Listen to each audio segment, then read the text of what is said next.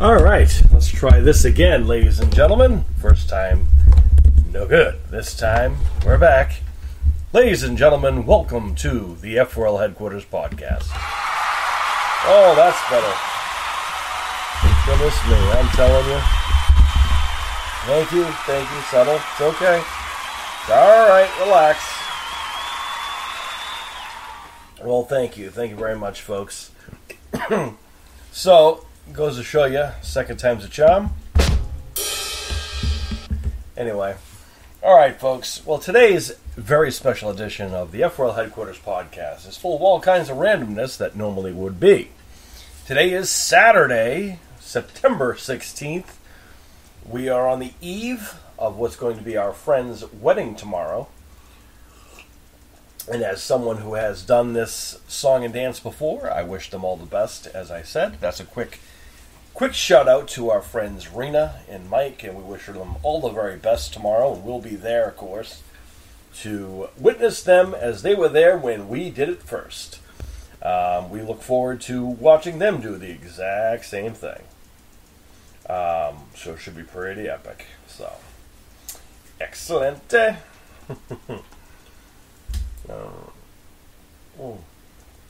So, anywho, today, folks, we have a lot of stuff to go, and the ants are all fired up. I think what I'm going to do is, I keep talking about my ant band because, not everyone is lucky enough to have a very talented group of ants who can play music and can play in transitional music. So, I think I might do a poll to have you guys maybe name our ant band. The F4L Ant Band. I don't know. We'll figure that out later. But in the meantime,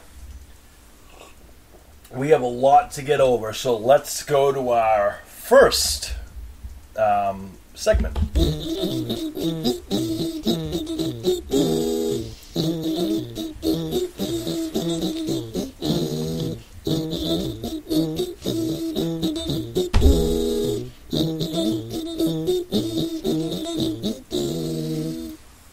Thank you guys very much so much there. All right, so our first thing here, I'm going to do a full season 2 evaluation of. Well, I'm going to be doing a review of season 2 of Heels. The Heels, of course, on Stars. I got to watch it. I watched an episode a week because that's how they released it, and I actually appreciated that because. One of the things that I've been trying to do with other platforms, whenever other people release a TV show or whatever, because what normally happens, things like Cobra Kai or Sweet Tooth or things like that, where they release the entire season, what I've been doing is only watching or limiting myself to one episode per week, so that way I don't blow through the whole season in one day. And in case you're wondering, yes, I've done that before for those very shows. And because of that, I'll watch the first episode and then, end up watching the entire thing. And then all of a sudden I got to wait almost a year for the next season. So I appreciated that, their release schedule was pretty much, weekly. And I appreciated that. But what I might do now is rewatch the entire second season now that it's all out. To do so, because it was that good to watch it again. All right, so for those people who don't know Heels is a TV drama that is circling around Stephen Amell and Alexander Ludwig, who are brothers who co-run a independent wrestling company in a fictional place called Duffy, which is somewhere in the South, probably right next to Quahog and Springfield and Tromaville. You're going to find Duffy right there. And basically what they do is they're trying to keep their dad's wrestling business afloat. Stephen Amell is the eldest of the two, and he's kind of the guy that is kind of the one holding the whole show together. He's writing the show. I mean, some people in the business have issues with that, considering, technically speaking, in the independent world, we don't really use scripts on the independent circuit. It's a little unnecessary generally speaking, on the independent circuit, a lot of guys will just kind of come and go. You'll get whoever shows up at your venue, and you'll kind of, even if you have an idea, you'll have a booker there who will tell you who's going to do what that night, and then that's kind of how that works. There's really no one to write a script to this extent. The script thing you might see in something like a WWE or an AEW, something big like that where they have television that's going to be massive. For an independent wrestling company in Germany, you won't see a script per se. But I got to say, the acting is phenomenal in this show because these actors, the men, the women, everyone involved here puts their bodies, like all of us did in real life, on the line when they go on the set.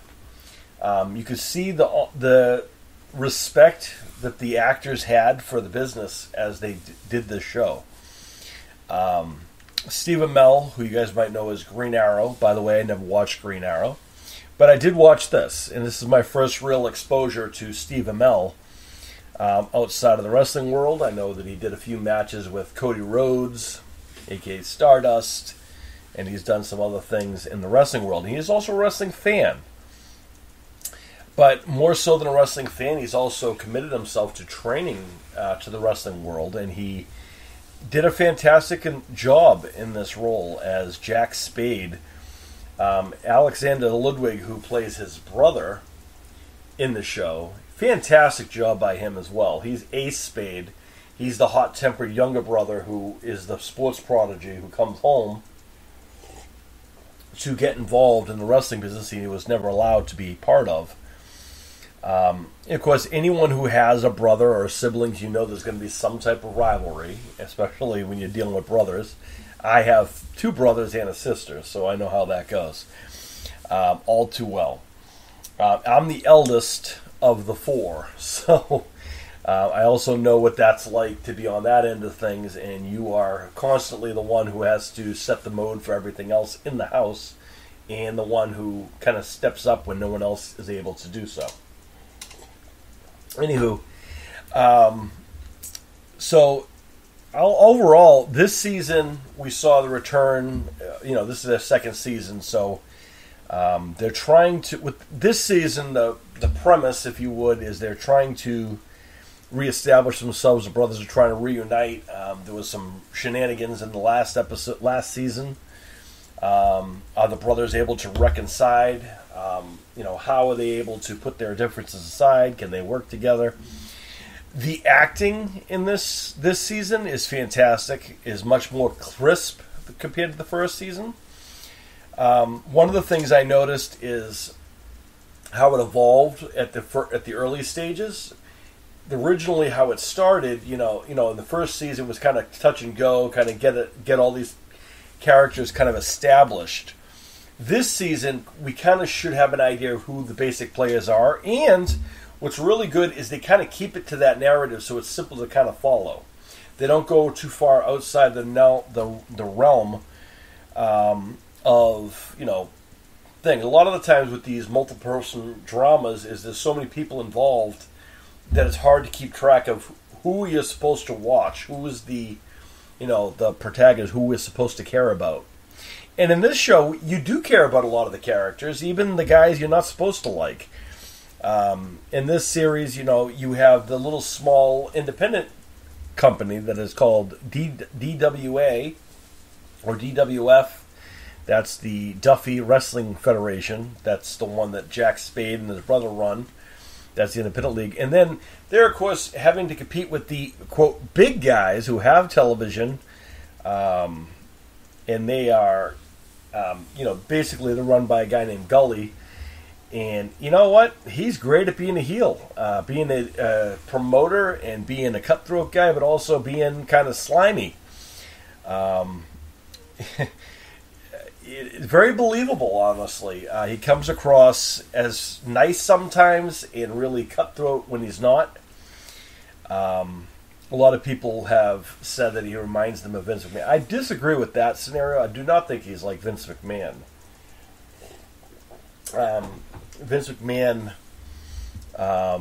who was, up until recently, the owner of WWE. If those people don't know, if you live under a rock, WWE and the UFC have now merged, part of Endeavor. So there is no, Vince McMahon for the first time ever has a boss outside of, well, second time, because his dad was his first boss, and now Endeavor is his bosses again. So that's kind of cool, I guess.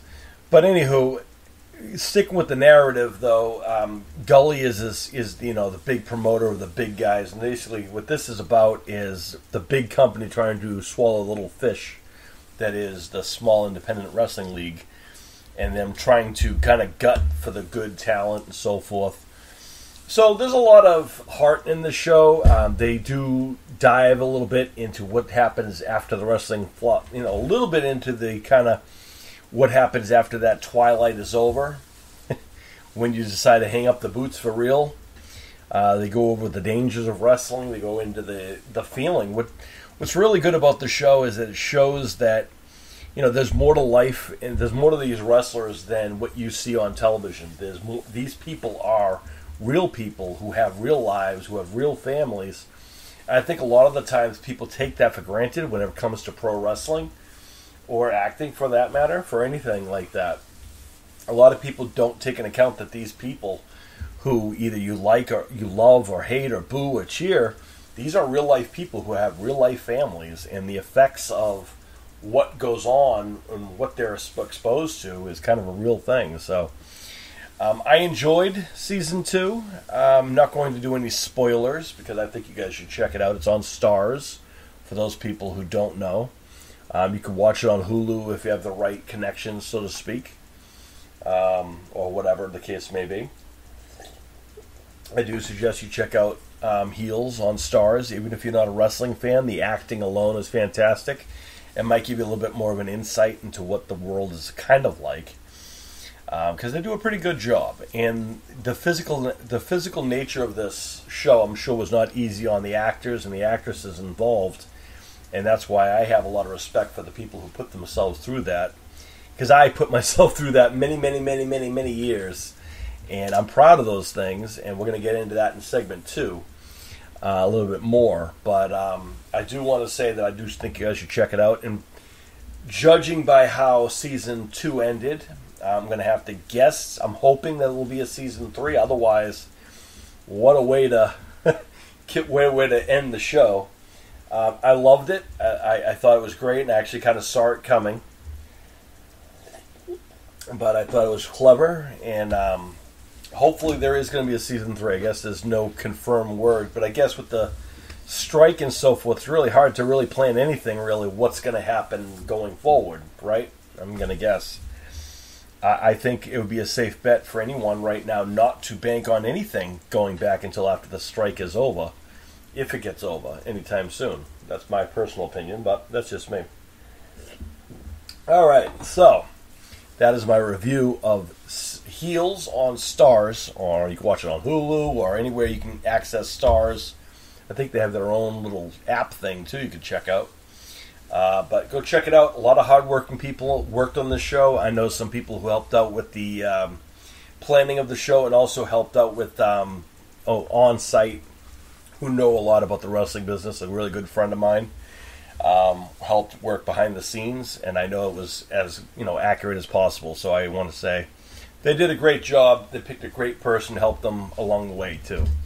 So that's going to be my review of Heels. And now stick around as we get ready for more. Ants.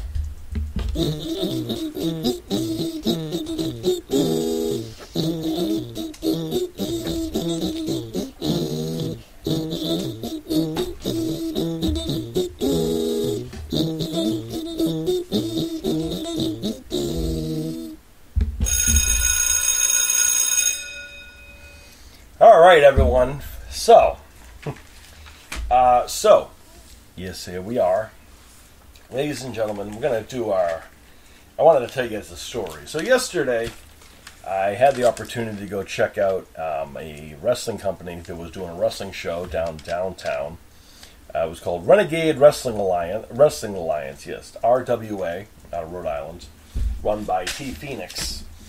Now, I want to tell you why this is a special show, venue, ring for me. For those people who don't know, I lived under a rock. Next month will mark my wife and I's 5th year officially being married. And we, in fact, got married in a wrestling ring. And, in fact, it was that very wrestling ring we got married in 5 years ago. Of course, it wasn't in the middle of the town, but it was in the venue and so forth. And T Phoenix was there, and we are very grateful and thankful for allowing that to give my wife the wedding she dreamed of. And it was a fantastic time, and of course, fulfilling a dream of becoming one big family, and that's what we did. It was awesome. The way it should be. So, all honesty, the ring alone is a little nostalgic for me. And those people who don't know, if you lived under a rock, I myself have been involved and in around the pro wrestling business since I was, well, I've always wanted to be in the pro wrestling business since I was very young.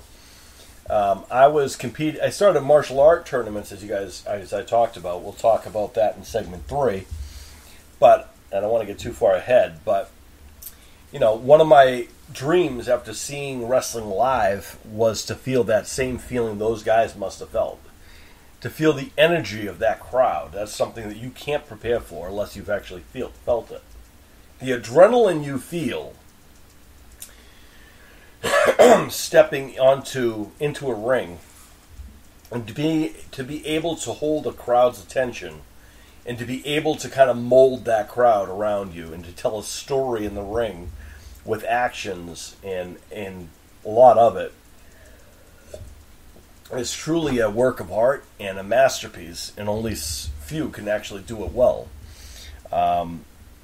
People try, but there are some who do it better than others, obviously. But, since a very young age, my first wrestling show live, I was 7. And what I remember the most, it wasn't the main event of the show that made me want to become a pro wrestler. It was the opening match. The main event, because of course you always remember these things. You remember when we get, quote, bit by the bug, which is wanting to get into the business. And the main event of the show was Hulk Hogan defending the title against the Big Boss Man, whoopee. But the opening match, that's what made me want to become a pro wrestler. That's what made me want to get into the business and feel what these guys must have felt. The opening contest was, so anyone who's a wrestling fan might know some of these guys. Well, these 2 guys. Steve Lombardi, quote, yes, Steve Lombardi versus Leaping Lanny Poffo. And at that point, he was doing the Frisbee poem gimmick, the poems on a Frisbee gimmick. Leaping Lanny Poffo, who you might not know, was the real life brother of the Macho Man Randy Savage, who was a pretty big name in WWE. Leaping Lanny Poffo was his younger brother. And, of course, he would become the Genius, one of the most despised, managers, if you would, but also one talented writer in general. His poetry was legit. And he came from a lineage of wrestling people, did Lenny Poffo. And Steve Lombardi, you might not know that name off the top of your head, but you might know his other persona as the Brooklyn Brawler. And then pretty much whatever they needed, something else. Because he would become a stagehand for them or a background agent for them for years. And last I knew, he was still there. He was the Brooklyn Brawler. He was Kimchi for a few times. He was a Doink once. Pretty much, he was kind of the workhorse of the guys who lost on Saturday morning. You needed that guy. They call those guys exhibition talents. Well, that's a technical term for them. My uncle called them no names, is what my uncle called them. But, all honesty, that's what captivated me. I wanted to be able to be those guys, to captivate that audience, to get the crowd to cheer or boo or whatever. So, that became something I said I was going to do to my uncle that day when I was 7. And when I got my opportunity when I was 18, I was already doing multiple sports in high school, including real wrestling, on top of everything else I was doing. I like to stay busy. At 18, I walked into the Killer Kowalski School of Wrestling and started training as a pro wrestler 6 months before I graduated high school. And no, in case you're wondering, well, does that mean you dropped out of your high school? No. See, I was an honors student, oddly enough. In all honesty, my goal was to graduate high school. And what people might not know is I was going from myself to high school. I was emancipated at that point. So that meant that I was in charge of me getting to and from school. I was also in charge of me getting to wrestling training after I got done with school. And of course, I still played high school sports as well. My 3 sports were soccer in the fall, wrestling in the winter, and swimming in the spring. Those are my 3 sports. And of course, if you know anything about those sports, you know you have to stay in pretty good shape. And I always was. And I took very good care of myself as far as the gym goes, because I always felt that I needed to be. I was really, really skinny growing up. I was short, skinny, and it was kind of gross. You could see my ribs, but, get me on a mat, the kid across from me their eyes are bugging out of their head because they knew they were going to be in for a fight. But, still, I was still scrawny and small. So I went to the gym after talking to my doctor at 13. I started lifting weights and stuff like that and getting healthy and putting on muscle somewhat. And then I ended up just getting into sports and stayed in shape. And really, I'd stay that way until until I got my injury in 2003. So there you go. But anyway, long story short, pro wrestling has been part of my life. And when I went there the other night to see these guys in the RWA, I see a hungry group of talented guys there. I see a lot of guys who are, maybe they're not known like the Hulk Hogans of today or any of the other people on television. But you know what? These guys have a chance, and they are some of the hardest working people, men, women, everyone together. One of the things that I always loved about the pro wrestling world once I got involved in it is the brotherhood of it. There's nothing like it. The going to an arena and shaking everyone's hand before and after. This is an act that I still do to this day when I am, working or when I'm doing stuff. I always take a point to do that. And it's a sign of respect. It's also a sign of loyalty and a sign of brotherhood, camaraderie. And it makes the locker room healthy. And actually that was tradition started by Kowalski. And that a lot of people would utilize. And that's actually what brought it to the mainstream. And now it's practiced pretty much everywhere, including the WWE, AEW, all these places now do this practice. May not have been a thing they always have done, but it's definitely now practiced in any locker room I've been in the last 20 years maybe. So again, I started training, and then when I graduated high school with honors, yes, I graduated high school with honors, I went full-time to wrestling school and completed my training and got signed to my first contract, which was a lot of fun and a lot of interesting learning experience because I was 19 years old, folks. 19 years old walking into an adult locker room, and it was quite an interesting thing. And if anyone knows about that journey, but anyway, I want to talk about this RWA, or Renegade Wrestling Alliance is what they're called, run by T. Phoenix. What a great job. He knows how to get people over. He knows how to get this talent. He knows how to believe in his group. I saw that last night. I saw everyone working together. I love that. I love when everyone comes together and everyone's willing to pitch in. That's a great thing. I retired from in-ring competition in 2019. I thought, my body doesn't like it anymore. Maybe it's time for me to hang it up. But what happens is, and I was talking to someone about this very thing last night, is you never really want to retire. And even if you do retire, there's no official retirement. because you always get that calling, that burn, or you get bit, as we call it, the bug, if you would, to get back into the business.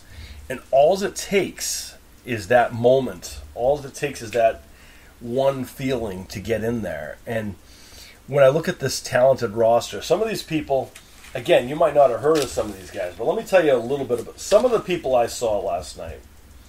I already talked about how, T Phoenix does a great job, just the anchor of this company. AJP, the entitled one, I guess they call him. He is the son of T Phoenix, but he is a phenomenal worker. Let me tell you what I like about AJP. AJP busts his butt in the ring. And I mean, he works hard in the ring. I remember I saw him work a long time ago. And I think he was a lot younger then, but I think he was just starting out. But he was in the ring when it was just a bare ring, taking that time to work through matches and work the ring psychology. That is a sign of someone who gets the wrestling business. And that's when you know you have a prodigy, someone who's willing to put that extra work in. AJP is that person I saw take as much time as he could in that ring to get as much workout in. And I'm not just talking running ropes. Anybody can run ropes. That's honestly something everybody should do when you go to any show. But what he does is that extra stuff working. And then not only does he do that, but he also helps the other guys around who might need a little help. A tip here and there. That is a fantastic, camaraderie there. Other people they have there is Sean Leader, who you don't know who Sean Leader is, but I think Sean Leader might be one of the best little men in the business. He is a very agile individual. He's also a very real life person. A very cool, down to earth individual who also busts his ass in the ring. Pardon my language. His tag team partner last night was another one. I didn't even know he was going to be there. Was Dick Lane, formerly known as the Insane Dick Lane. And one of these days, when it comes to this show, one of our last things here today we're going to do is, people would like to have him come on the show.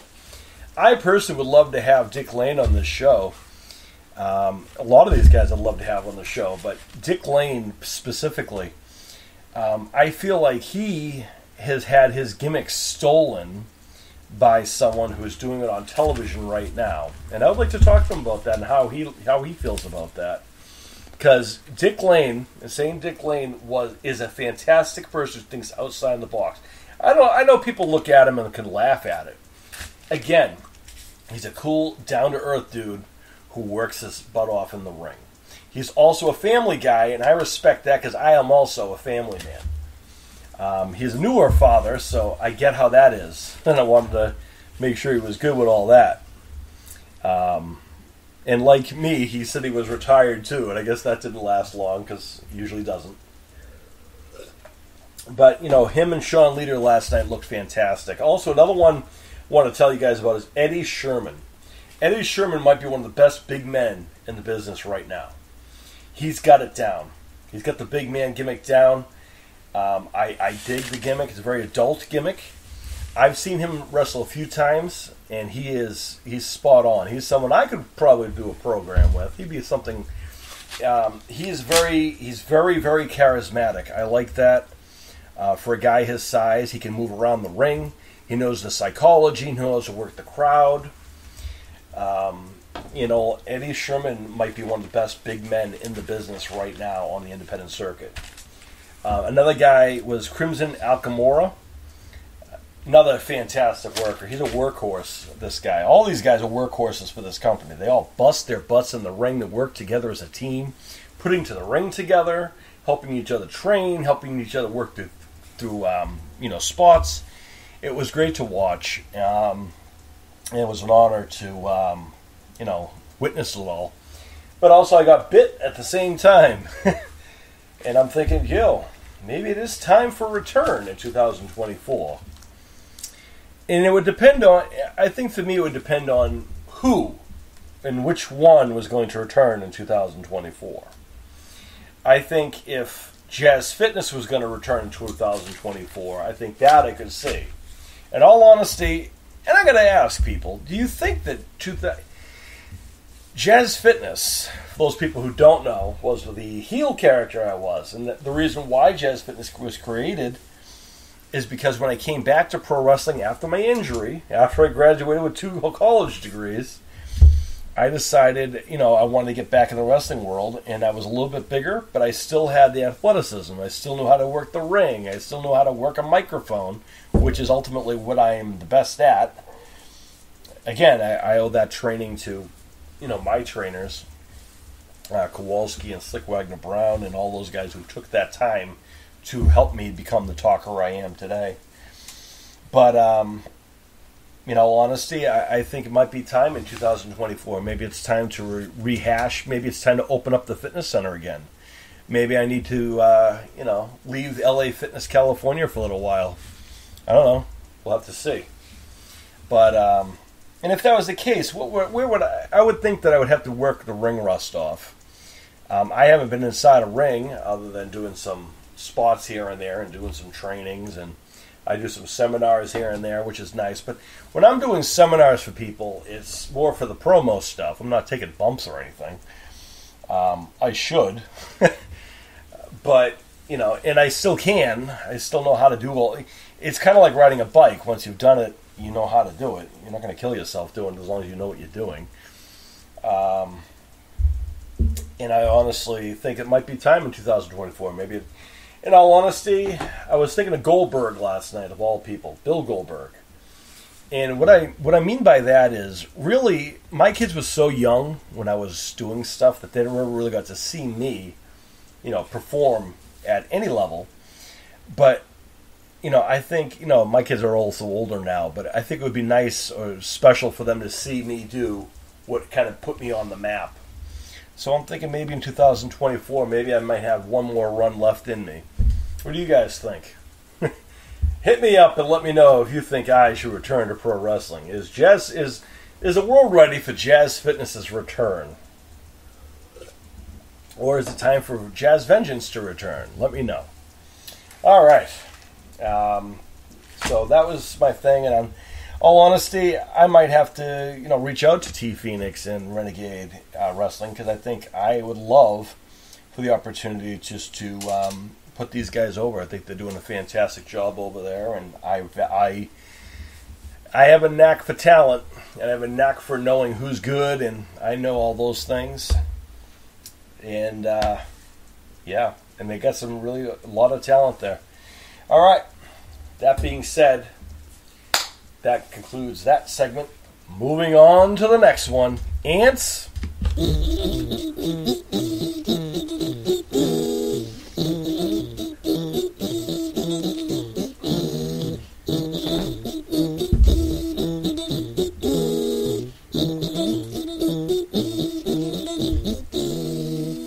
Thank you very much. Appreciate it. Thank you, guys. Hardest working ant band in the planet right here. And I don't know anybody else who could say that they have an ant band, but ladies and gentlemen, my ant band. All right. So next, here we go. Well, that, but this is more this. I guess. We're going to have to get a UFC sound here somewhere. Anywho, well, quick update before I go into the future of UFC, in my opinion. And those people who don't know, and I mentioned last week, my son and I officially started our bowling league last Monday. We'll be returning this Monday as well. So it's what you do when you join a league. It's a consistent thing. And as I expected, it was an adjustment, as I'm doing a different type of bowling than I'm used to. But we're getting there. I think we're coming along pretty good. I think I have a good feeling about it. So I'll keep you guys informed about that later. Anywho, folks, we have two little bit of segments here. I mean, this actually, I guess, counts as shout-outs, I guess, too. But, so, as I mentioned before, I grew up, my grandmother got me involved with martial arts. I had a lot of energy, and I also lived in a really, really tough area. So she thought it would be a best idea for me to join in martial arts. I was fortunate enough to have a dojo that, had what they called cross-trained people. Cross-trained meant, back then, it meant that you were trained and you mixed up your different styles. So in other words, for me, I learned judo, Muay Thai, Kenpo, judo, Muay Thai, Chun Kudo, as well as, hold on, I got to remember them all. Judo, Kenpo, judo, Muay Thai, Chun Kudo, boxing, and of course, amateur and professional wrestling were a different story. But the other things were all done primarily in that gym. And I would compete, and our school would compete with other, schools in our region. That's how we did it back then. You competed against other dojos, other schools, other clinics, whatever you guys call them now, centers. And we would compete against other up and down the East Coast. My family, of course, weren't into this whole thing at all, so it was me traveling with my dojo, and I'm very loyal to my dojo, and I think one of the things about me is always my loyalty to to whatever I put my heart into, which I think is important. But one of the things that set me aside was I found out that I have a knack for learning human chess. In all honesty, that's my favorite part about competing. A lot of people would ask me, what's your favorite part of, fighting? What do you like about fighting? In all honesty, it was the human chess part of it. Having to figure out how to beat someone, how far it should go, kind of what they're going to try to do, and then how to counter that, and how to end the match, and what point. And I talked about this before. I had tournaments almost every single weekend, sometimes a few, and I fought. And I don't suggest this, and do not do this. I fought hurt a lot of the times because I wouldn't tell my coach or anyone else that I was hurt. Because again, I'm loyal to my school. Please do not do this, by the way. I can't emphasize that enough. If you are injured and you are hurt, please, please, please listen to your doctors. Do not rush your return too quick. It will haunt you. Trust me when you're older, like me. Thank you very much. Here's a quick PSA for you guys. And trust me, I know a lot about them. But one of the things that, set me aside is what I would do separate than a lot of other people. Whenever you go to these events, there's, things going on at these events, multiple matches going on. Sometimes what would happen is a person would have their match, and in their tournaments, you would have 3 or 4, things that day if you, moved on. And a lot of the other kids who were in our dojo, there was really only 4 of us really that competed on that level. And actually, one of them took over the dojo after our sensei passed away, and I helped them out once in a while. And as I mentioned before, we did find some of those old tournaments on footage. I'm going to try to find. They're trying right now to kind of convert them onto some type of digital platform, so that maybe I can show some of my younger days of me when I competed, because that's quite a trip for me. We do watch them currently because it's an older school, so we watch some of the old VHS tapes. That's what they were on, of the old tournaments and stuff like that. It's a trip back memory lane. But one of the things that I took serious is competing and being able to kind of figure people out, the human chess capacity. I would do homework on people.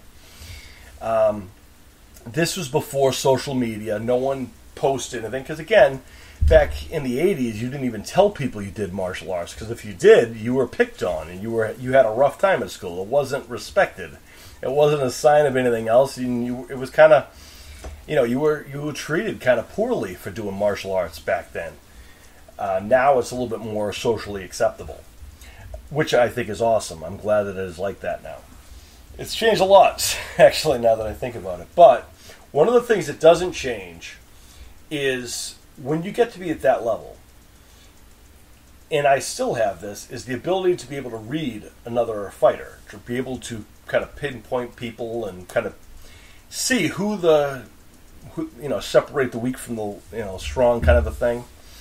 Now, some of the other kids on my team, again, there were only 4 of us who competed, who traveled, and only like one of them, actually it's the one who took over the dojo, would ask me, what do you think about this? Because, again, back then you competed against your belt level or your rank level back then, and again, it was freestyle tournaments. So basically what that meant was you would compete against other dojos that were also what they called cross-trains. Again, Kenpo, Judo, Muay Thai, blah, blah, blah. And, I had some of those accolades and so forth, and I did do those things. So I competed in a lot of those. And the person who took over the dojo is the only one who really, would ask me for, tips here and there. But for the most part, I still am able to kind of pinpoint who the ones to kind of keep an eye out for. I still have this. And how I judge that is, in order to become the best, to become seen as the champion, to be someone that you want that respect, you need to take on the best, honestly. You need to be able to beat the best. There's an old saying in wrestling that you could have probably assigned to anything. To be the man, you must beat the man. And ultimately, that's an old saying by one of the legends in pro wrestling, but you can adapt that to any sport. To be the man, you must beat the man. In all honesty, if you want to make an impact, you want to beat the toughest guy. You don't want to beat the same person you fought 7 times over. You want to fight someone smaller than you because that doesn't make you look any tougher. If you're someone that feels the need to cut weight in order to beat someone, then you're in the wrong sport, because eventually that's not going to last you too long, that strategy. But what I did is I compiled a little bit of a list of people who I believe you will be seeing, or you could see ultimately, as future UFC champions, if they chose to be. These are people, some of these people you have probably, if you watch our shows, you might hear some of these names, because I can tell you that some of them are on here. Some of these guys are not on our show. But that doesn't mean that I don't pay attention to people. It doesn't mean that I don't know who the ones to keep an eye out for are.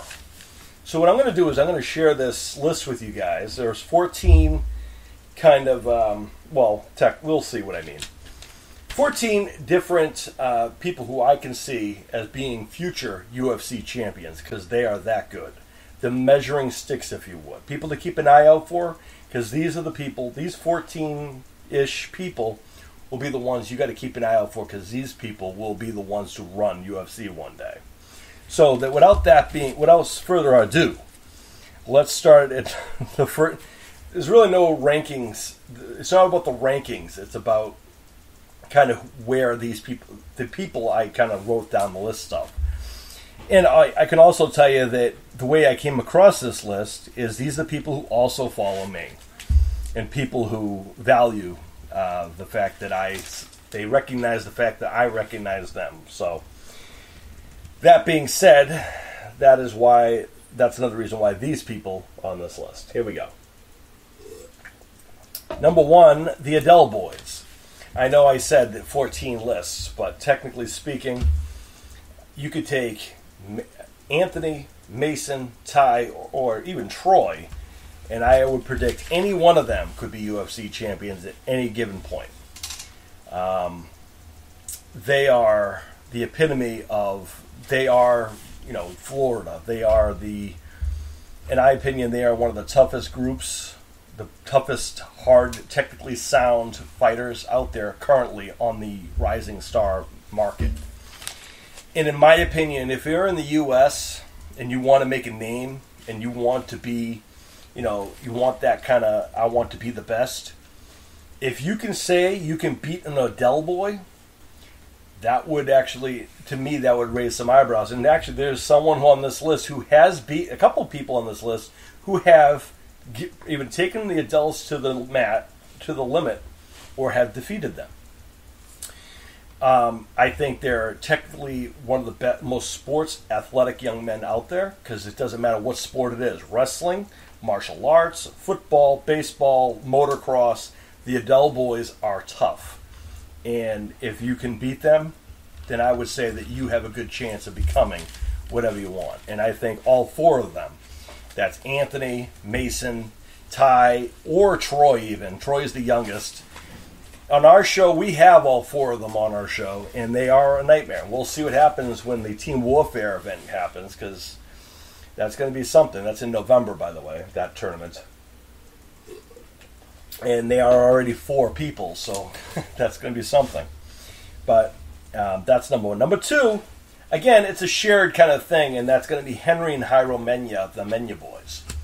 Henry El Nero Mena and his brother Jairo, the Pitbull Mena, also have been guests on this show, are 2 of the hardest working young men out of Texas. And what I like about them also is the fact that they keep adding tools to their arsenal. That is a smart fighter. And now, a lot of these people are trained in Brazilian Jiu-Jitsu, which is awesome. Some of them are in Judo, some of them in whatever, kickboxing, Muay Thai. But when it comes to the Mena boys, they don't limit themselves. They keep adding to their toolbox, if you would. And they have drive, and they have discipline. And, I gotta say also, 2 of the most polite young men you'll ever know. And they're the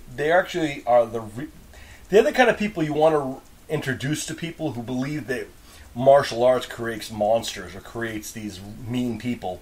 Because all honesty, that's something I grew up with. A lot of my family thought that martial arts taught people how to go out there and fight, and actually taught people how to be violent and all these other things. It's all hogwash. Anyone who's ever competed knows that. But the Mena boys are 2 of the most stand-up, hard-working, and also polite young men you'll ever meet on the planet. They've actually competed against the Adele boys. And they are on our show, of course. And again, they've been guests on this show. And we hope one day that they'll be back again soon. They are busy doing their thing. The Adele boys have not come on here yet. Maybe someday.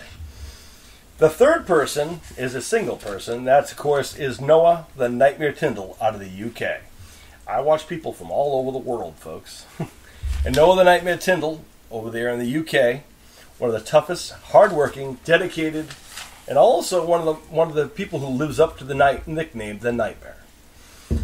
I do have to say that he was going to be on the show once, and it was an utter catastrophe thanks to the old provider. We have a new system, and he will be back on here very, very, very shortly. Will be the Nightmare. But Noah is, not only is he is a nice young man, when you're not facing him in a cage or a ring.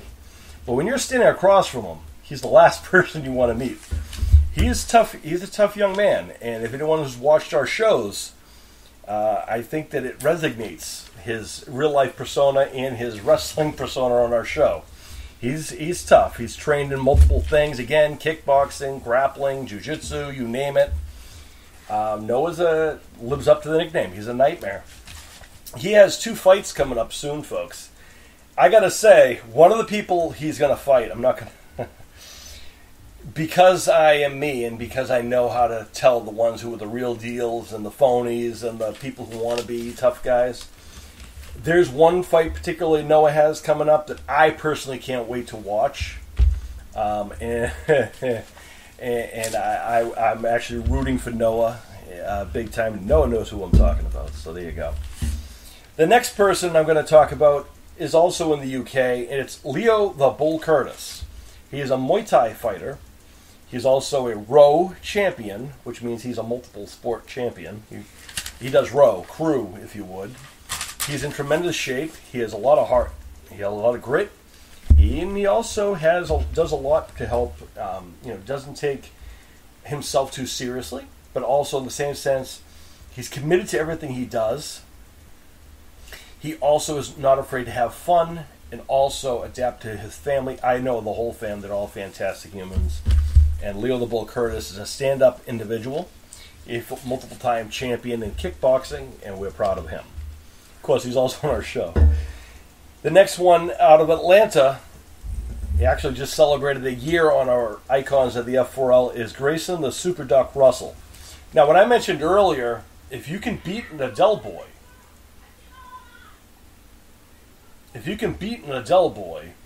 that's saying something. And Grayson, the Super Duck Russell, has defeated one of the toughest members of the Adele Boys, in my opinion.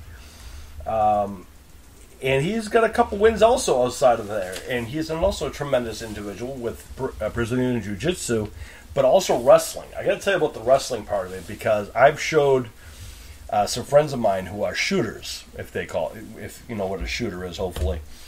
And as you guys know, I also did wrestling in high school and so forth. Grayson Russell has one of the best takedowns of anyone in the current, on the circuit, in the youth uprising things.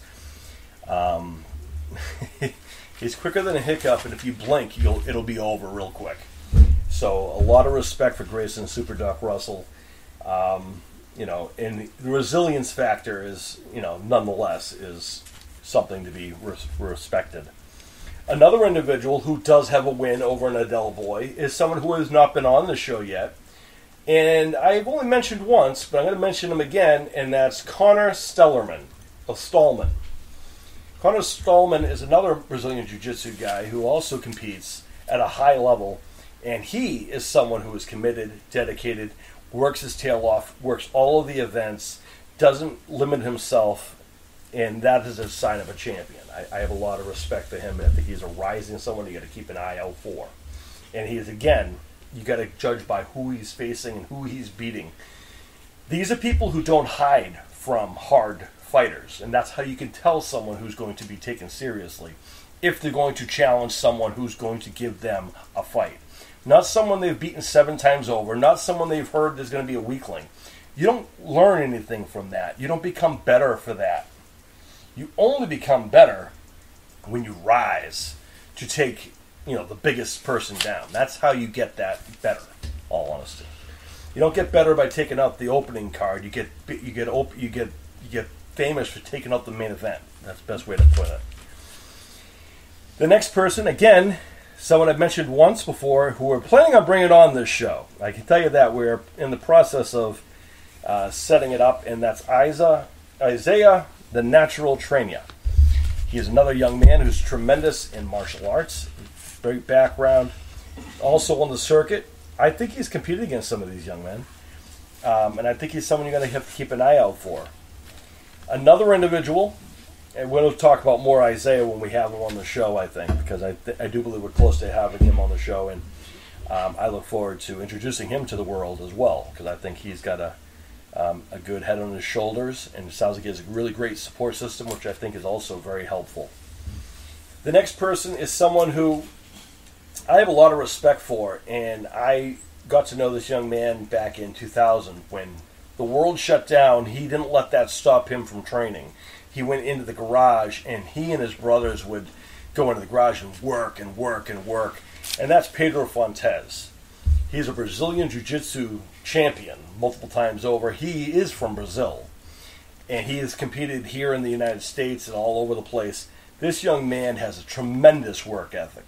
He is a tremendous... I've seen him put the work in over and over and over again. He puts the work... During the lockdown, they were always working their tails off to the T. And that is something that a champion does. He doesn't let a setback stop them from training. He continued going, and that's a lot of respect for him and his brothers. Another person you have to keep an eye out for is another newcomer, is Action Jackson Baker. Action Jackson Baker is someone who I think you got to keep an eye out for. I think he's going to be doing big things as well. He's going to be making a move, Brazilian Jiu-Jitsu style, all that stuff. I think he's going to be someone you got to keep an eye out for. The next person is someone who knows the Adele's boys very well because he's trained with them, and that's Jake the Snake LeBlanc. I gotta have respect for the young man who trains with the Adele boys, right? He is just as brutal, just as trained, just as strength, I guess you'd say. He's just as committed as they are. He may be younger, I think. In size, he might be smaller, but all honesty, I mean, that's what a team that whole school has. That school seems to put out a lot of nightmarish future UFC champions, I think. And also the fact that he embraces the gimmick. The Adele boys do the same thing. Actually, all of these people who can utilize themselves and can see themselves as such and such. You know, the Hammer, the Hunter, the Devil, the Terror, El Nero, the Pitbull, the Snake. I mean, come on. These guys they all know where they're headed, to the top of the UFC, all of these young men. So, that's Jake the Snake LeBlanc. He's a fantastic young man. You got to keep an eye out for him.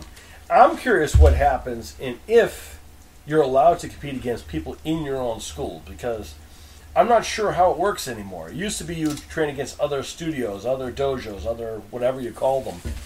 But I don't think they do that anymore. I think you have to actually go out there and face someone. I might say, if my bit of advice to any of them, I think Jake the Snake needs to challenge one of the adults, probably Ty, if I'm going to guess. You can get a win over one of them. That's something. And I think they're all tremendous fighters. In all honesty, if you're someone who wants to build yourself as a serious fighter, these are some names from some people who I do know love to fight and love to look for competitors and love to accept challenges. So by all means, look these people up, and I'm sure they'll have no problem accommodating you.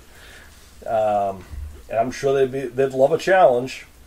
The next person is Dmitry Chenkov.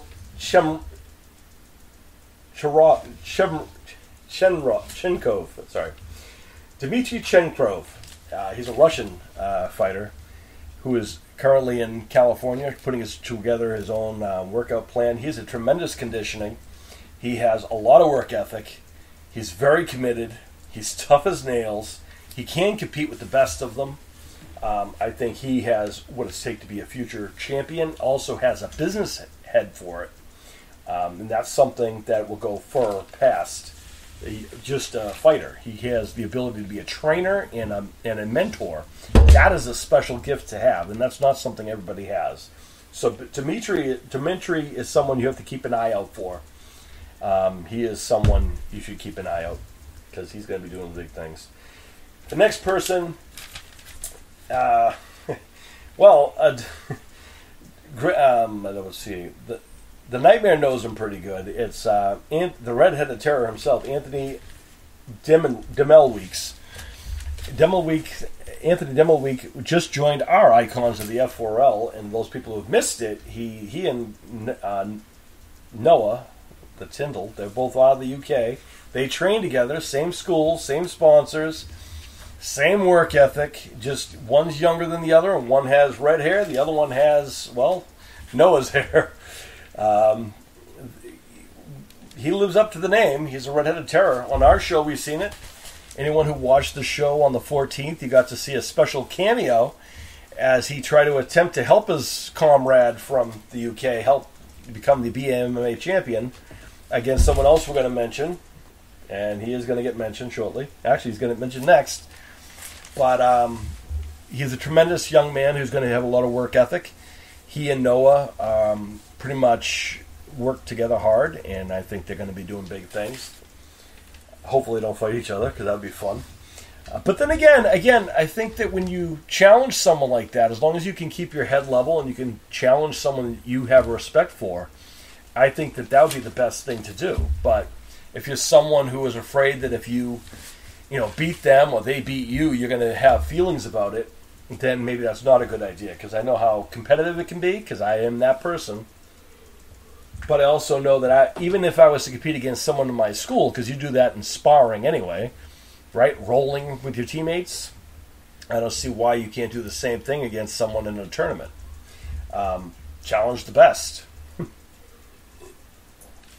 But that's just me. Anywho, I don't write the rules, folks. And the next person, of course, is a newcomer. Actually, both of them are newcomers. Big E, Elijah Furton. You've heard his name on our show now a few times on this podcast. You've also seen him on our Icons of the F4L, a newer member of the roster. He's out of Sacramento, California.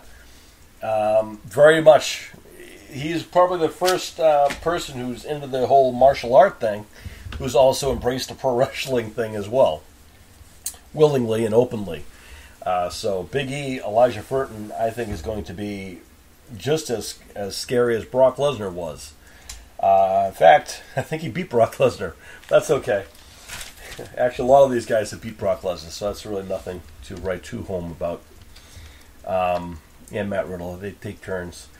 And the last person I'm going to mention is another newcomer who I think he has a way about him. I think he would be good as an announcer for the UFC. Definitely needs his own reality show. And that's Ryder Lockwood. Tremendous young man. He is very, very, very, very busy. But because of the fact that he has so much going on in so many different activities,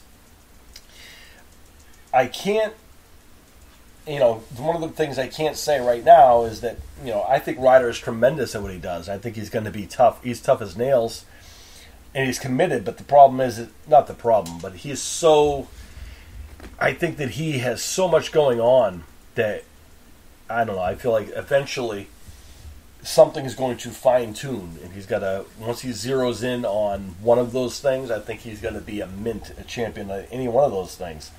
I mean, he's always working hard on multiple things: wrestling, jiu-jitsu, and then, of course, he just started baseball randomly. So, all the respect for Ryder. He stays busy. That's a good thing. I think sports is great and important for young people. I think it's great for multiple reasons.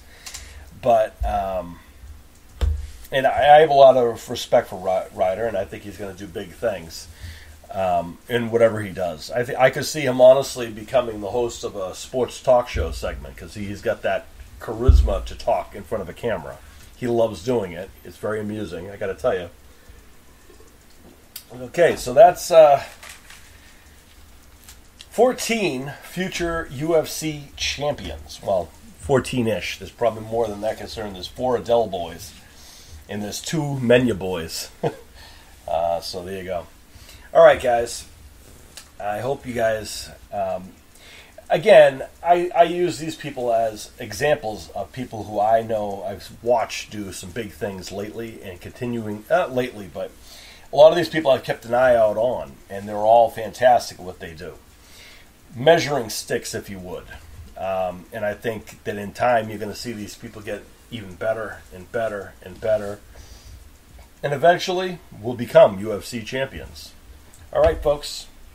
Time to get ready for segment 4. Ants?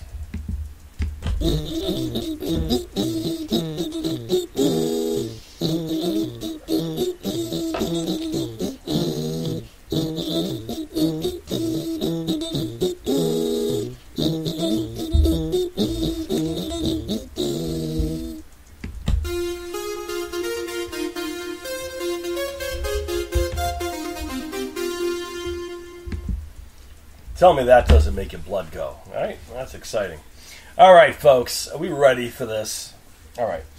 So, I just talked about who the measuring sticks of the UFC are, who the future of UFC champions are going to be. But now I'm going to show you how versatile I am. Pro wrestling, done that, awesome. Martial arts, did that, awesome. Multiple sports, excellent. But I've also done the filmmaking world, for those people who know as well. And one of my special gifts, if you would, is being able to notice talent from a mile away. And to be able to recommend people at whim, when I'm asked to do so. And let me tell you, I get asked to do so a lot lately around here. A couple things. I want to take you back to my very first film project I ever worked on.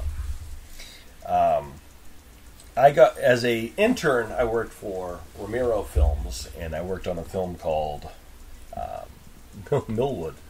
And it was fantastic. It was a great learning experience. I learned under one of the best, very, very talented woman, Michelle Ramiro, and the whole team over there. Taught me a lot about whatever, and one of the things that she gave me rein on is to, keep an eye out for casting and help out with that aspect. And so I had a lot of I guess I had a lot of, say into people I thought would have that quality, who would be good for what role and so forth. And that was something that I would utilize on my first project, my first film. And I want to take you back to a different time. Back when you actually went to a casting call. And I got to tell you, here's a couple things. One, people have asked me before, like, are there tips for, casting? Here's the first thing. I've never gone to a casting call to be an actor. I've been involved and been on like sets as like an extra kind of thing, but I didn't audition for that. I just showed up and was an extra. I did that for a lot of Happy Madison productions because they were filming in our area. I did that for a few other films in the area. Just, why not? But then when it became time for me to become my own, to make my own projects or whatever, I had to be the one to do the casting. I didn't get casted to things. I just did to be an extra, you really don't need to really go out of your way to audition. You're just an extra. But when you're doing a film role or an acting role, it's going to consist of lines and delivery and whatever. A couple things I look for, and I know this is going to tickle people, I'm sure. First and foremost, I won't hire people who are. I know it's gonna rub a lot of people the wrong way. I won't hire people who are union, because for one thing, I'm not union, and the project that I'm working on will also not be union. And actually, due to that, even if the person wanted to do my project, they wouldn't be allowed to do my project. I mean, I'm not. And again, this is all a hypothetical thing. I'm just saying this as a for instance, if you would. That's just not something. I have nothing against people who choose to do the SAG thing. That's their call, and I support people who want to be treated fairly. I'm all for that. I think you're right. I think you should be.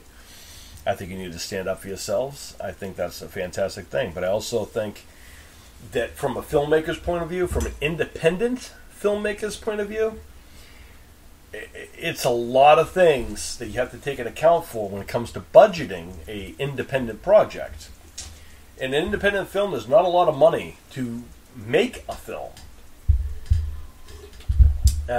You should have money to pay your cast or have some type of compensation for your cast at least.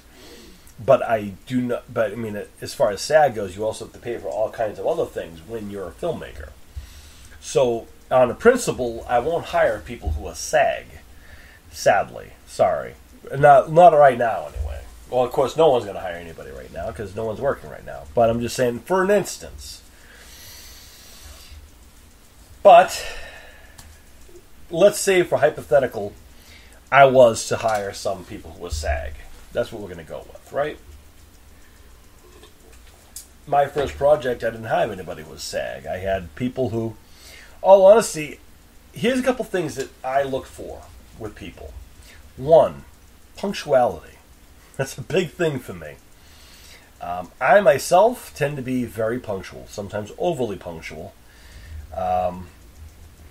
This is where conflict with me and my former business partners would run into problems because they were not as on point that I was.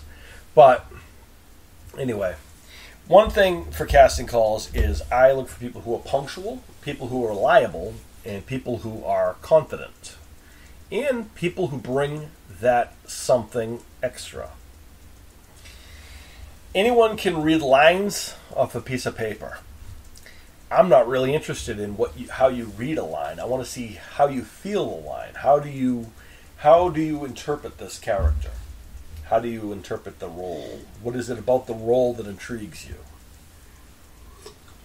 And I got to tell you this. There are many, many, many a times that in any of my projects, if people showed up and they had that extra, that's something, and I saw something in them, I would, because most of the time in those roles I wrote the film anyway, I would just write in another scene and make sure I added them to our cast. That's a fact. Not a lot of people do that, folks. Not a lot of me out there in the world. But if people, my feeling was this. Someone has taken the time out of their day to come audition for my project. That meant something to me. That meant that you read the script, or you read whatever is available for you to kind of get a gist of what you're auditioning for, and you wanted to be part of this project, theoretically. So that meant something to me. In all honesty, I'm all about loyalty, as I've gone on to say before. So there are many a times I would hire people, and I would, have castings, and people would show up, and I would invent a role for them that didn't exist in the original concept. And why did I do that? Because I believe in them. And because if they took the time to believe in my project, even if I felt they weren't right for that particular role they auditioned for, I would offer them a role of something else that I would write in. That's something I did, and probably only I do. And that's okay. In all honesty, everyone has something special that they bring, right? The other thing I look for is the personality, the person behind the character. What are they going in here for? One of my biggest pet peeves is stage parents. And I'm not talking about parents who go to bringing their kids to these things. That doesn't bother me. In fact, some of my favorite people in the world are parents who have, some of my close friends currently are people I met on a set of some kind. And again, I have no issues with, parents who bring their kids to roles and stuff, but I'm not going to deal with the nightmarish things of one Kit Culkin and things of that nature. I don't need those headaches, and I will not put up with those headaches. And if that's something that has happened, it's it. I don't fool around. I'm blunt. I'm honest. That's how it is. But, once you get through that side of it, right? Once you get through that, past that, and you're not, your parents not, Momzilla or Dadzilla.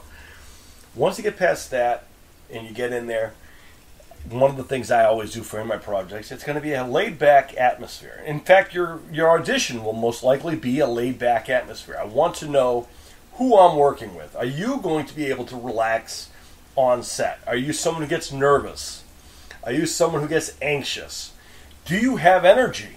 Or are you someone who I got to wake up? These are the things that I look for. Now, what I'm going to do is I'm going to give you an example of some people, right? These are actors and actresses who I would work with, and I'm going to tell you why I would work with each of these people.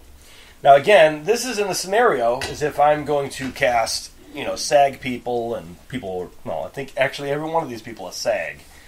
But, regardless, I'm going to give an example of why and what I look for and why I would have these specific characters and why these specific people involved in the project. Bear with me 1 second. Ants, take care of this for me.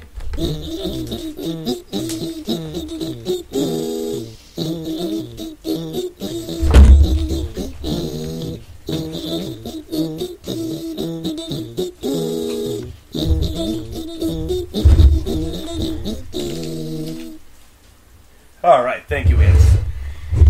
It's nice to have fellow ants that you can have, do your little work for you. I actually had to get the pad that I wrote everyone's names on. Not that I needed too much. Anyway, so I compiled the list. Again, this time it's not 14, it's 16. But I'm going to tell you why, to give you kind of an example of each, and why, and what, and whatnot, right? Okay, cool. And I'll even point out, certain acting instances that I thought stood out. One of the first things is one of my current favorite actresses out there, who I don't think gets a lot of recognition or as much as she should get, is Toni Collette. I think Toni Collette is a fantastic actress. She can do it all. If you don't believe me, I dare you to watch The United States of Tara and tell me that woman can't act. The United States of Tara is an example of how talented and how gifted Toni Collette is as an actress. She is a powerhouse. In that series, she had to go from one thing to another thing to another thing to another thing multiple times. And then any other time you take her out of that role and you put her anywhere else, she is a megastar. She steals the show. You believe the character that she is. Of course, she's also the mother of one of my favorite movies of all time, The Sixth Sense. Does a great job in that role. You believe that she's a mom in that role. You can identify with her in that role. But then she's also done things like About a Boy with Hugh Grant, and she can keep up with him. And then she can continue and going on and on. Now, I have to be honest with you. If you did, I guess I didn't do my most overrated horror movies of all time. I'm going to wait for that next month. But, spoiler alert, Hereditary's on that list. I'm not going to tell you where. But I wasn't overly fond of the movie Hereditary, but that doesn't mean that I don't believe that Toni Collette is a very talented actress. It's not because I didn't like her acting. I just didn't like the film. I thought it was overrated. Her herself, in anything that she does, she brings her A game. Television, movie, doesn't matter. She's A game. She's an A-lister, in my opinion, Toni Collette. Another person who I don't think gets as much recognition as he should. And a person who has a brain and a person who is gifted usually is a background actor or a third party or one of the guys, and that's Steve Buscemi. Steve Buscemi is someone who usually in a lot of Adam Sandler movies, honestly, Steve Buscemi. But he has a wide range of things that he can do. He can blend into any background or any story and have you believe it. Some of my favorite works of his, I don't know how many people know. I don't think anyone would know that one. But I know you guys would know Armageddon. Armageddon's a great movie. Armageddon is an example of how he can play that kind of smart guy, zany, wise guy kind of a deal. All honesty, if you can't get Joe Pesci, who is your epitome of a gangster, I think if you want a legitimate tough guy, you go get Joe Pesci. But if you want someone who can sometimes be the creep guy, or sometimes be the gangster, sometimes be the funny guy, sometimes be the call guy, sometimes be the homeless guy, sometimes be the guy you hang up by your ankles and drop into a pool, you get Steve Buscemi. Another person, I know you're going to say, you're probably going to say that it's because of the fact that he's a friend of mine and someone who I've known for a long time. And it could be because I am loyal, but I think that he's honestly one of the most, when it comes to acting, comedy, all kinds of other things, Dane Cook. I know, I just saw that. Everyone's rolling their eyes. What do you mean Dane Cook? Listen, Dane Cook is he is a funny dude. I've known him for a long time. Grew up in our area, neck of the woods.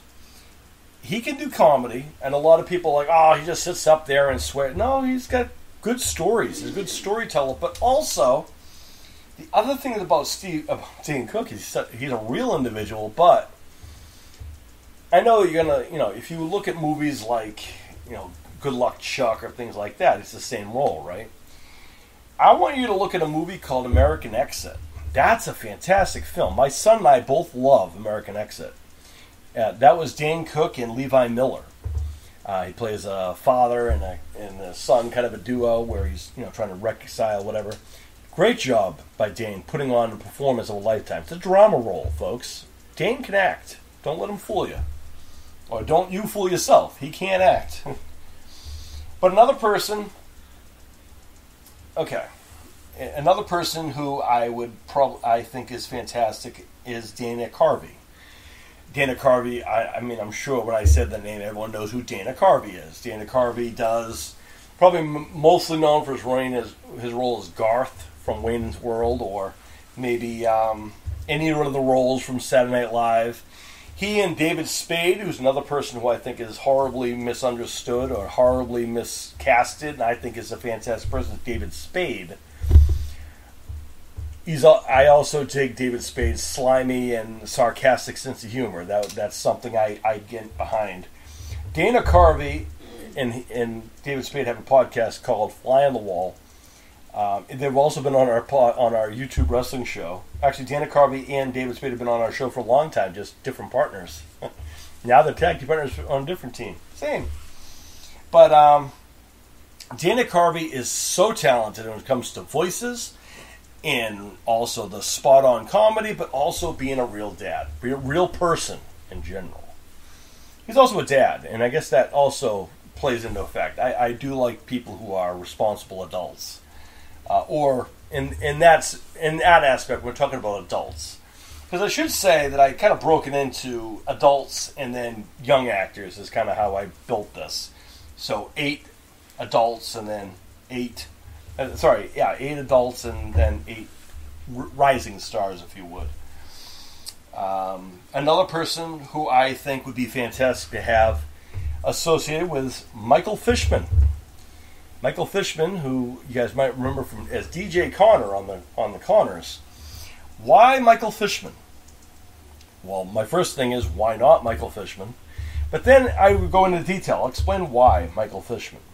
His years of experience in every aspect of a production. Acting, director, producer, lighting, engineer, carpentry, you name it, he can do it. That's the kind of person you want to have on set.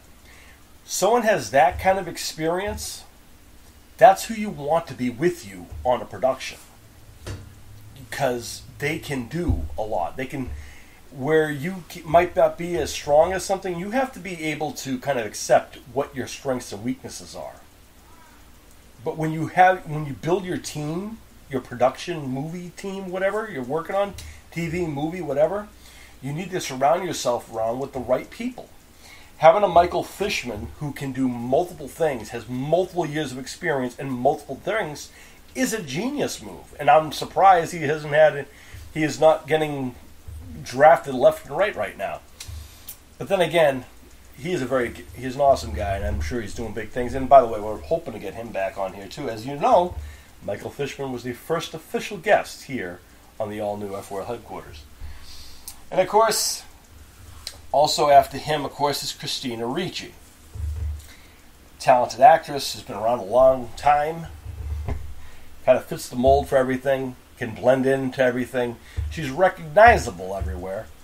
I'll just say that about Christina Ricci. A lot of experience, a lot of knowledge, recognizable, and performs very well. And then you got Tyler Mane. Tyler Mane, folks. How many people know who Tyler Mane is? Well, I'm going to tell you who Tyler Mane is. Tyler Mane, by the way, is a Hall of Famer for us on Jazz and Sons Dream Matches, as he is the person we recognize as Michael Myers from Rob Zombie's Halloween. But he was also Sabretooth in the X-Men. But what you might not know is Tyler Mane is also one of our wrestling boys, too. Tyler Mane wrestled for multiple years for WCW. And that's probably why I get along with him so well. And I think what's always amusing about Tyler Mane is the fact that he always reminds me of how short I really am. But one of the nicest, gentle giants you'll ever meet. One of the things that I love about Tyler Mane, he could be a scary dude in a lot of things. Michael Myers crushed it. All of those that he did. And then Sabretooth crushed it, right? But then he went ahead and did that. Granted, I know that a lot of people didn't like the movie overall, Pants on Fire, or whatever it was called. But what a job he did. He can adapt.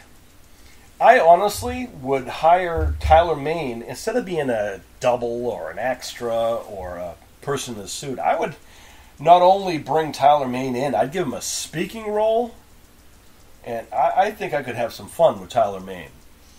And also, he's a genuine, awesome human being who always does things to help out charities. He uses his voice and his platform to raise awareness for all kinds of different things. And I respect people who don't make themselves out to be so humble that they're not willing to give back to people. I love the fact that Tyler Mane is someone who lives the F4L way. He helps others who need to be helped, and I think that's awesome. The gentle giant that is Tyler Mane. I have to do an honorable mention at number 8 because he's my favorite actor of all time. And this is actually kind of how I look at acting. To me, a great actor, a great performer, is someone who can do multiple things very well. Now, everyone's going to have their different ideas of what an actor is and what a good actor is and whatever else, right? Sometimes it goes by what genre you like. If you like comedy, then you probably like if you like comedy, you probably like Steve Carell or Jim Carrey, Adam Sandler kind of a thing, right? You can't really put those guys into that category anymore, but you can try. But if you want action, you get Chuck Norris, Sylvester Stallone, Arnold Schwarzenegger, Jason Statham, those kinds of guys, right? You wouldn't cast Jason Statham to be in a family comedy, right? That probably wouldn't work out well. Just because of the poor casting. This goes back to when I talk about, how to cast certain things and whatnot. My favorite actor of all time was and is Robin Williams. Why Robin Williams? And I'm going to respond to you with the same question I asked earlier. Why not Robin Williams? First of all, Robin Williams has proven he can do comedy, he can do drama, and be successful at both. He can make you laugh, he can make you cry. He can make you cry, laugh at the same time in the same movie for different reasons. That is an actor.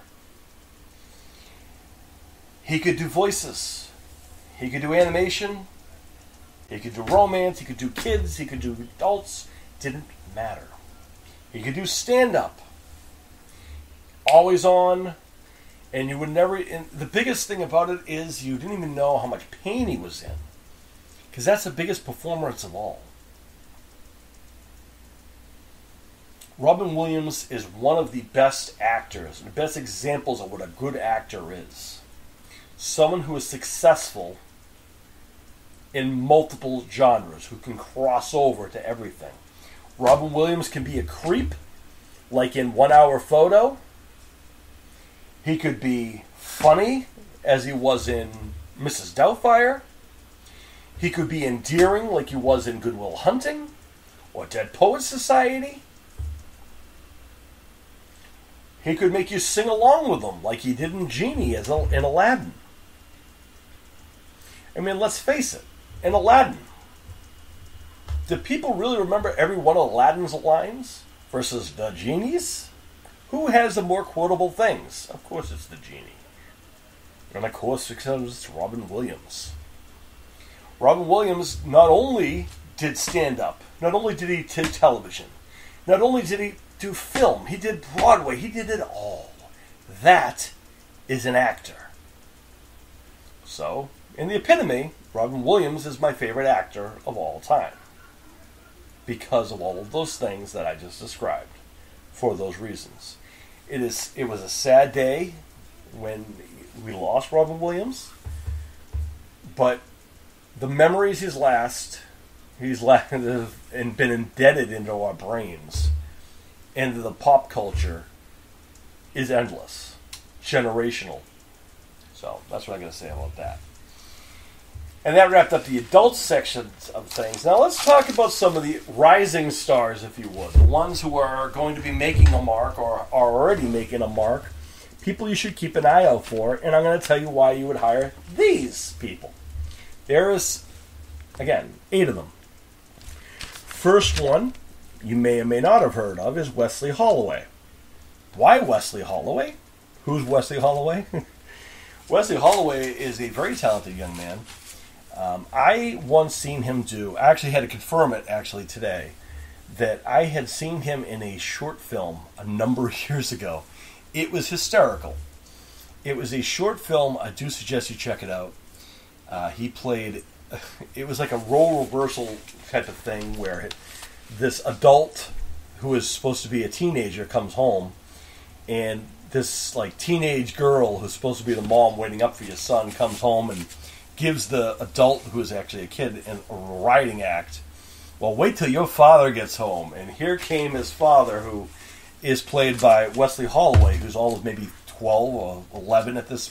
I don't know how old the young kid is, but what's funny is just the commitment level and just the utter. Because this is exactly how it works. This is how the role is, and that's kind of how kids vision adults are. That's how, adults vision kids are.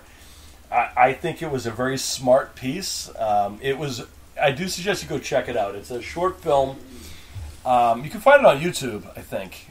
But it was really good. I do suggest you check that out. But Wesley Holloway, most recently, was in Terrifier 2. He did a cameo in that as in the most one